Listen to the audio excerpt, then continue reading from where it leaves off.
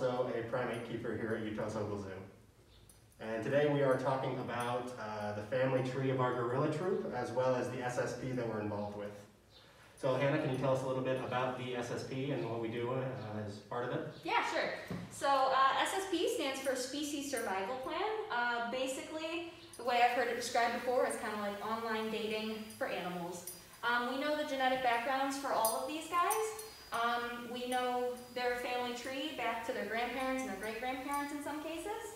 And it's really important for us to know their genetic history because we want to make sure that any offspring that they have are going to be healthy and just kind of the best of the bunch.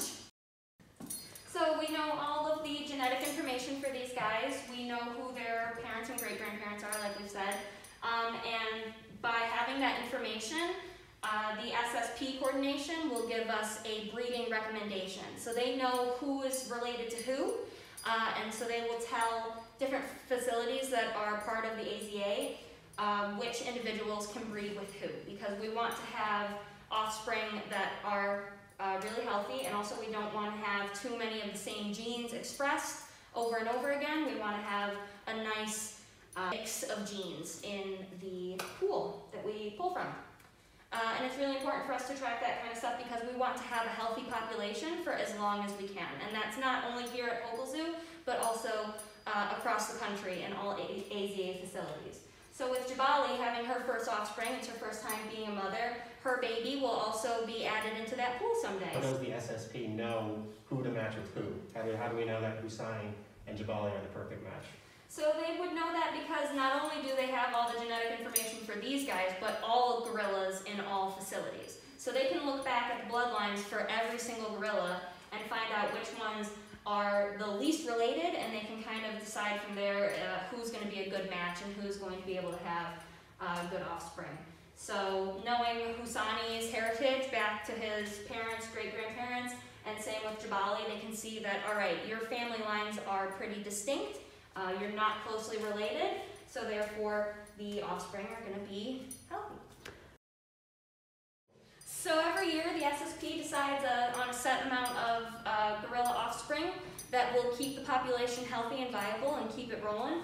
And so they will tell us how many babies they want across all AZA facilities, and then they will decide who matches from there. So before that, we don't want any breeding going on or any pregnancies. We don't want any pregnancies going on without getting that recommendation from the SSP. So until we get a recommendation, our girls are actually on birth control. Jabali takes a birth control pill. We would put it into a slice of banana to give it to her, and she would just eat the whole thing. But obviously now she's not on birth control anymore. Husani's mom is from the Bronx, and her name is Patty Cake. She's actually pretty famous from that part of the world. So it's kind of interesting going through and trying to figure out, who's going to be breeding with who and who's going to be having which babies, because you really do get to figure out where do these guys come from. You get to kind of take a closer look and you find out some pretty cool stuff. Jabali, her parents, one is here at Hogle Zoo. Joe is her mother. And Jabali is Joe's 6th offspring. So Jabali doesn't have any experience with having baby gorillas around and growing up around her. So we're really excited, since this is her first pregnancy, to see how she does as a mom.